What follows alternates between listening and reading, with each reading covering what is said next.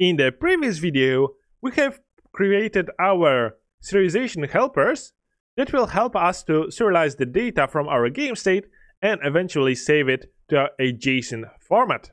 Now to do that, we will need to go to our game manager script. I'm going to select from the hierarchy the game manager, select the script, 3 dots, and edit the script. Great. Now, here we will want to use our save system that we have created. So let's create a public save system reference. Let's call it save system. Okay. Now, easier part is to save the data. So let's slide down to the bottom of this class. And after the update method, we are going to create a method called public void save game. And in this method, we are going to simply save the data for our structures in a JSON format, and we are going to use the save system to save it to a file. So first of all, what we will want to create is save data serialization that we have created in the previous video. Let's call it save data equals new save data serialization. As you might recall, this contains a list of save structured data that we can fill in with the data from our structure model.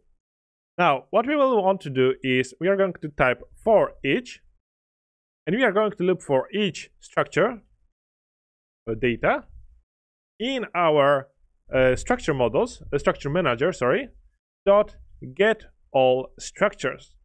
Now, this method, let's go to the definition, simply returns us the dictionary of vector3 int, which are the positions, and structure model data, that is the data for each structure that we have prepared in one of the previous videos. We are back in our game manager, and for our save game method, we are going to look for each structure of the structure data from our get all structures, and we are going to call our save data, which is our save data serialization.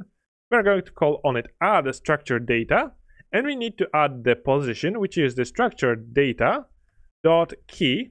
Since we are receiving a dictionary, this will be a key value pair, so we can get the key, which is the vector3 int position. And next we need to pass our structured data dot value, and we can pass the building prefab index property, and we need to pass structured data dot value, which is the structure model, and we need to pass the building type property, which is the cell type. And basically that's it. We have passed all the data to our saved data serialization. All we need to do is convert it to JSON, which is as easy as calling var JSON format equals our JSON utility from Unity library dot to JSON, and we are going to pass the save data. So what we can do is call debug.log, and we can log the JSON format just to check out what we have saved, and we can call our save system, which we have referenced above, dot save data, and we can simply save our JSON format string data. Okay? Since we need to call this method somewhere, let's go back to Unity. Great. Now, our game manager doesn't have a save system reference, so let's add here the component save system to our game manager, and let's drag the game manager to the save system reference. So we are going to save the data as maybe save city builder data, just to make sure that we have a different name from our data for the test purposes. And let's create now some kind of UI that we can use to call our methods for saving and loading. So let's we have actually the canvas.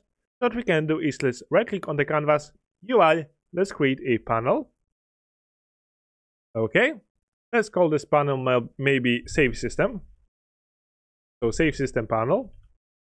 Okay, I'm going to select direct transform, and I'm going to hold the shift and alt, and I'm going to anchor it to the top. We can go in the scene view to the 2D mode, and we can select the save system panel, click F to focus on it, and I'm going to drag it somewhere around here, and I'm going to add here a component, and let's call vertical layout group. so that our buttons will be placed vertically in a downward direction. We can select the alignment to be middle center, and that will be it. Now all we need to do is copy one of those buttons from below. So let's select the second panel in our canvas, place root button, Ctrl C, select our save system panel and Ctrl V to place the place root button and drag it into our save system panel. Great. Now this will be our button. Let's select it, let's rename it to save button. Let's open it and let's select the text, and I'm going to rename it to be save. Okay. And let's select the save button button component, and at the bottom it has on-click functionality. I'm going to add here an event using this plus icon. I'm going to drag our game manager, and from it I'm going to select the function game manager and save game. Now I'm going to press play, and let's check if we are able to invoke a save information.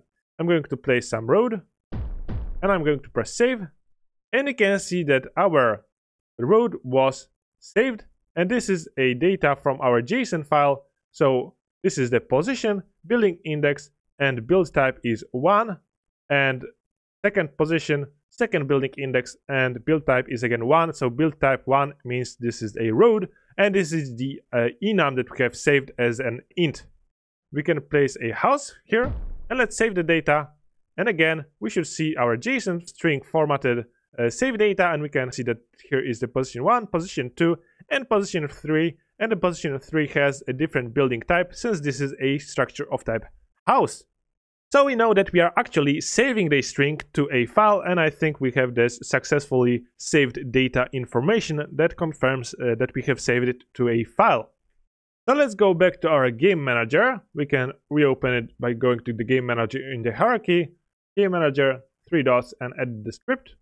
And all we need to do is simply create a public void load game. And here we are going to load the data from our file.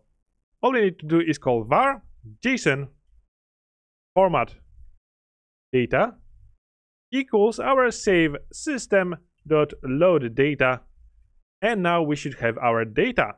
Now we could have done a better job informing the class that is using the save system about the status of the save and load functionality. So again, here we are going to call if our string is null or empty, and we are going to check our JSON format data, and if it is, we are going to simply return. And we can call some message saying that it was unsuccessful. Now, if we were successful, we will need to retrieve this save data serialization. So let's copy this save data serialization, save data equals, and we are going to call our JSON utility, and we are going to call dot from JSON.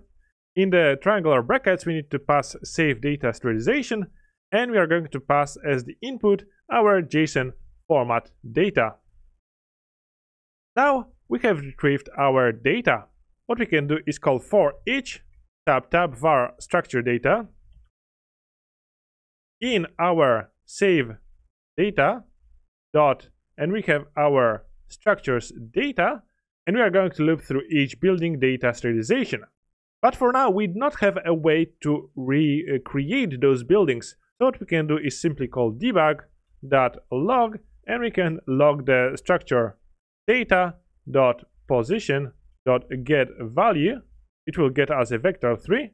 And what we can do is maybe plus, quotation marks, plus, and we can call structure data dot let's get building type to string. So this should print us the name of the enum.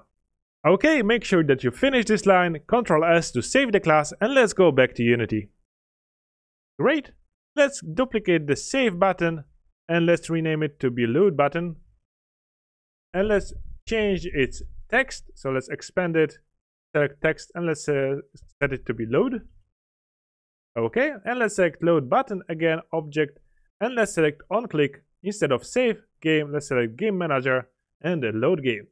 Now if we press play, we should be able to click our load button, and it will print us the saved structures. You can see that there is a road, and a structure. So it all works correctly, but again, we do not have a way to place those structures back on our map. And that's what we are going to tackle in the next video. Now, if you are enjoying this tutorial, please leave a like. If you want, write me some comment with feedback about this tutorial. I would really appreciate it. See you in the next video.